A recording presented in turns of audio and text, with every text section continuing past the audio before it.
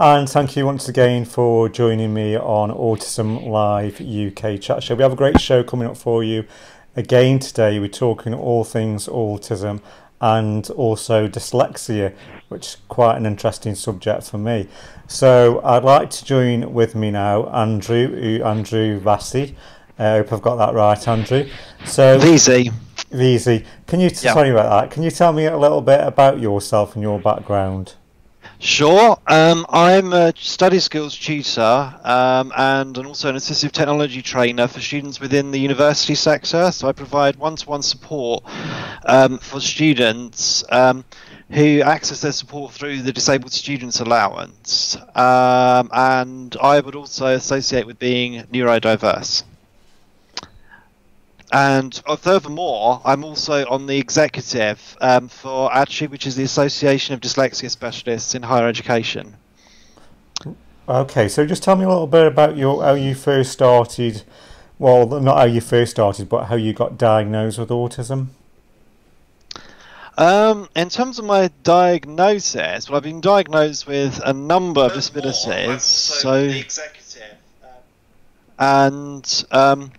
In terms of my diagnosis, I was diagnosed with dyspraxia initially back in 2002, and then I was diagnosed with what was then called Asperger's back in 2009, and then I had a diagnosis of dyslexia and also dysgraphia in 2013.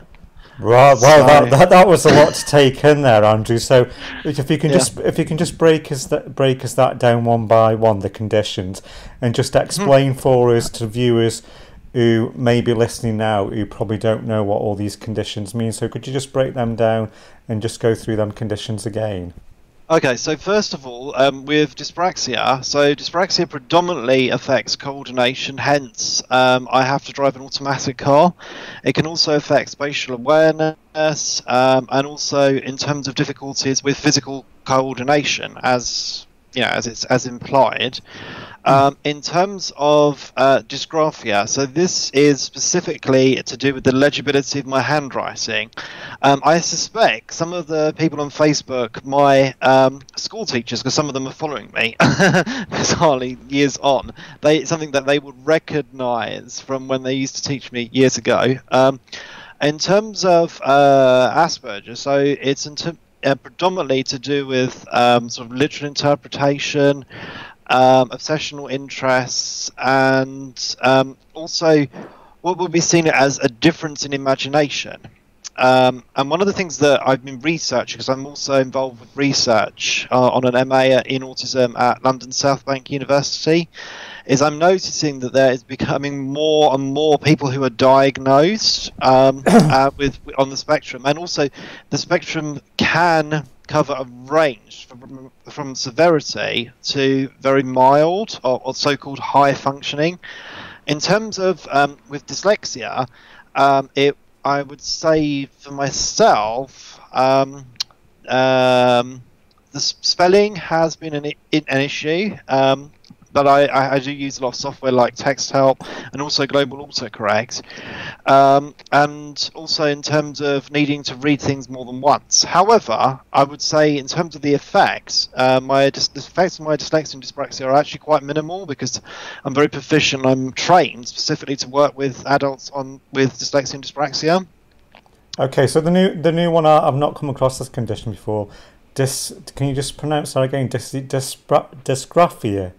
Yeah, dysgraphia. Yeah, it's been around for a few years, but in terms of for the DSM, the Diagnostic of Statistics of Manuals of Policies and Procedure, under version 5, they are starting to use the term specific learning difference. So you may have seen someone before who has been diagnosed with that. This is post 2013, but then also people are originally diagnosed with dyspraxia, which has been known about for a while, but Professor Amanda Kirby, as she now is, who's a medical doctor and also a disability practitioner, she has been campaigning to raise awareness, but she was one of the first people who kind of got dyspraxia kind of out there alongside Mary Colley, who unfortunately died 8 years ago, but I used to do some work for her as a sort of trustee of DANDA, the Developmental Adult Neurodiversity Association.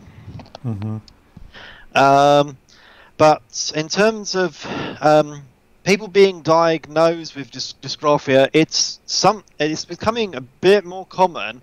But the predominant issue is that because we are using more and more technology now, the effect of handwriting can have an effect for many people. So it's not always so easy to pick up. Whereas on the other hand, compared to if someone is struggling with reading, and in terms of auditory processing, things like that, then the dyslexia will be easy to pick up. There are some people who I'm friends with who are assessors who would be able to sort of point out the specific things that they look out for with dysgraphia, but it's not. It's not. Okay, so can you just spell me that condition again? So it's D. Can you spell it for me? Yeah. So DYSG. Yeah. RA. Yeah. PH. Yeah. IA. Right, okay, so we're going to put that up on the screen now. So that's on the screen now. So if people watching this now, we've actually got that word up there, because I've not come across that before, so it's quite interesting. I've not come across that condition before. So can people have, obviously, the comorbid condition, so can people have the dyslexia, the dyscalculia and the dysgraphia as well? Yeah, increasingly, and within higher education, I'm coming across more and more people diagnosed with multiple conditions. I mean, I've noticed specifically through my research. I completed my PG Cert in autism through the New School of Counselling and Psychotherapy, but since then I've noticed there's always been the traits with dyspraxia and autism Asperger's, because there's a 50% overlap in terms of those two. But with the dyscalculia, it's becoming more of an awareness. Mm-hmm. But I have worked with a student who had dyscalculia who was actually studying maths, which is interesting because he was determined not to let his condition affect him. So for him, God, it was 7 years ago, I remember that he would find the more complex, so for example, like the simultaneous equations, Pythagoras' theorem, things like that, easier than the standard like everyday arithmetic. So you go into Tesco's, you bought milk and a loaf of bread, it's £1.50, you've given them £5 in cash, you get £3.50 back.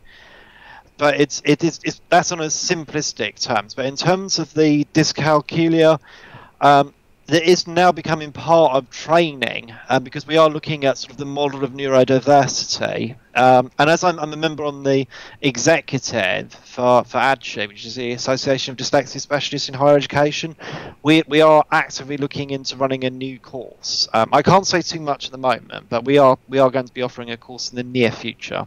Okay, so for an example, for example, take for instance me. I've got autism. Yep.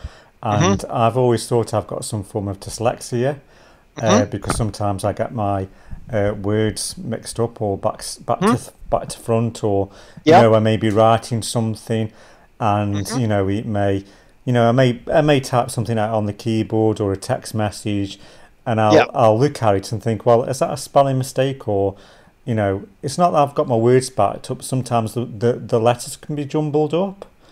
So if I wanted to get a diagnosis for dyslexia, because I'm 44 now, how would I go about that? Well, in terms of diagnosis, there's a variety of different processes. So within education, if you were a student, and I do have some mature students in their 50s and even previously a student in their 60s, they can get an assessment through a tutor assessor. So those would be people who've got the postgraduate diploma in assessment for specific learning difficulties, or what was the formerly OCR diploma from the from OCR. In terms of what would happen is the student may initially undertake what is called a screening. So they'll go through a piece of software called LADS, which is the Lucid Adults Dyslexia Diagnostic CD-ROM. So basically, they go in front of the computer for about half an hour, 45 minutes, and they would go through some questions.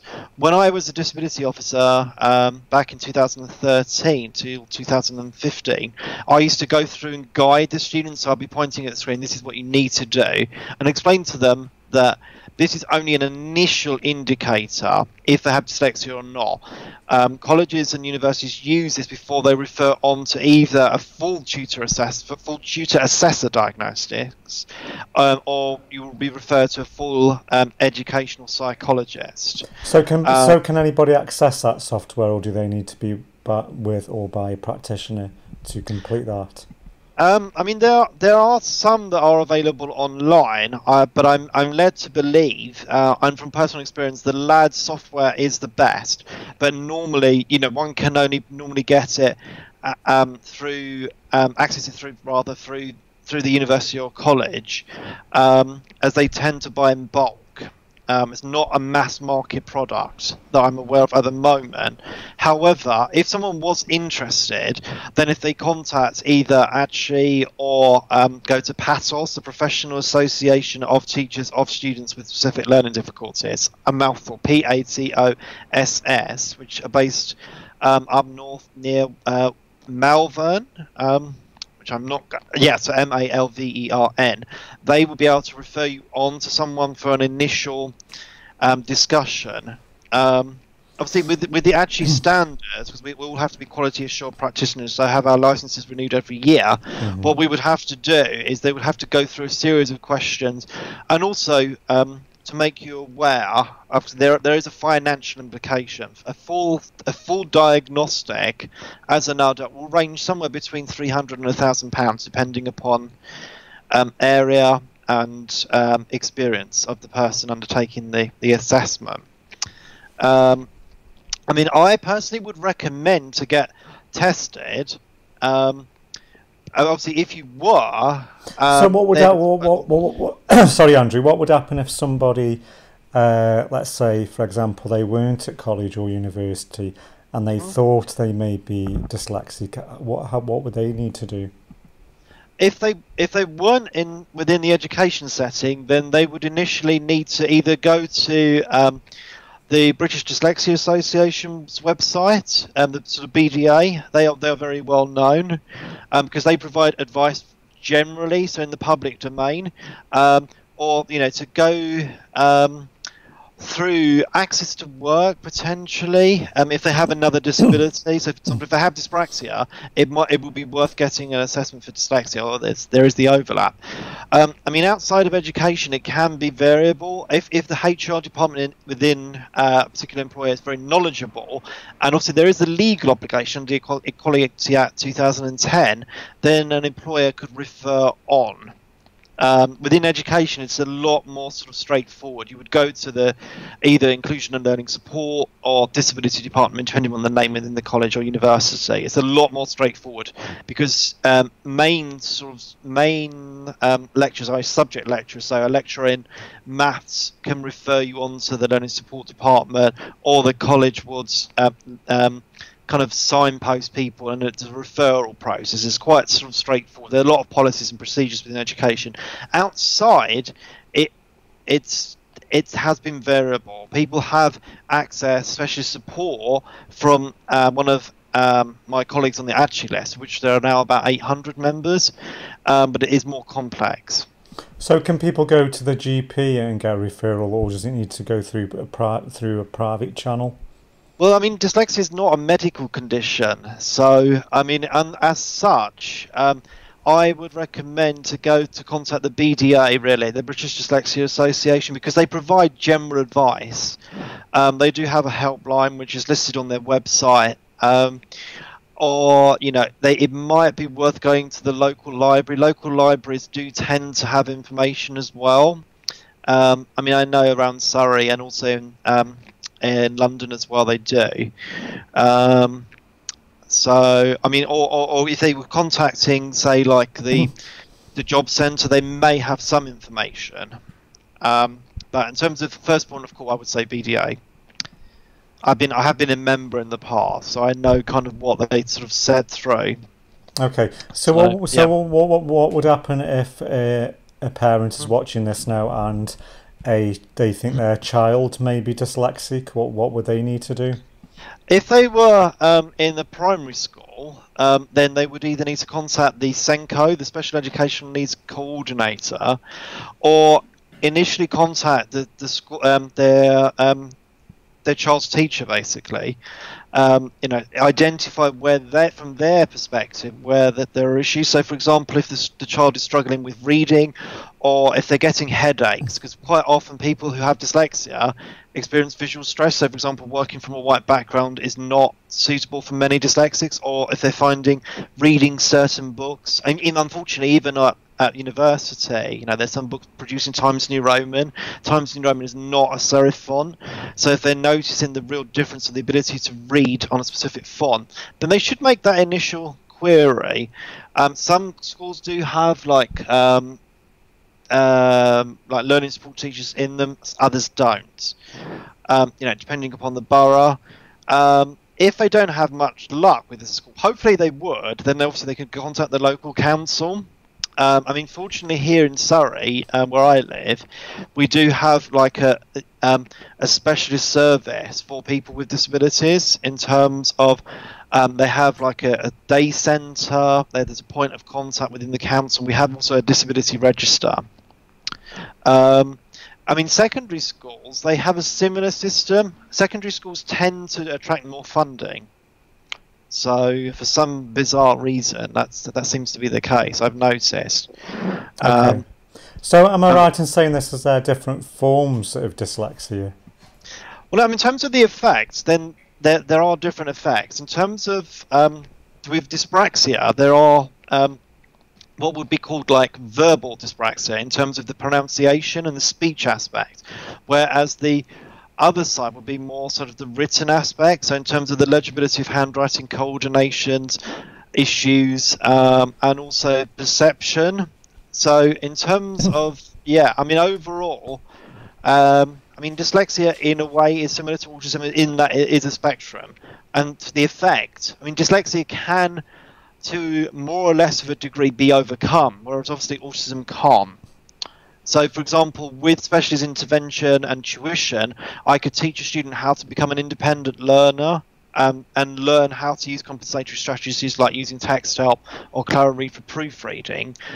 Whereas with the effect of autism, for some people, they can learn how to manage through mentoring and also to reach out to get support when they need it. But in terms of dyslexia, dyslexia can be, the effect can be sort of more minimised. So, obviously, the sooner someone is diagnosed, the better. Entering higher education... So what would you say the earliest age is to be diagnosed with dyslexia? I know a lot of people in primary school in year 1, so about 5. Okay. So in terms of in higher education, I was teaching a student who was diagnosed whilst on their doctorate. So they've done their BA and an MA, and then they were really, really struggling. It was the fact that they'd moved area, they'd got a scholarship to do their doctorate, and some friends had been supporting them whilst they were on their previous courses, but then they were on their own. And in terms of getting the diagnosis, there's a lot of sort of emotional issues, and it's quite pressured because if you're doing a PhD, it's intensive study, so long sort of essays, theses, that kind of thing.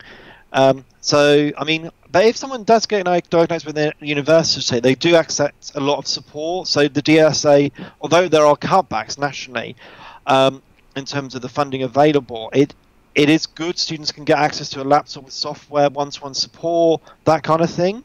Mm-hmm. But if you are entering higher education, the report needs to be done after your 16th birthday. Okay. That's in accordance with the DFES 2005 guidelines.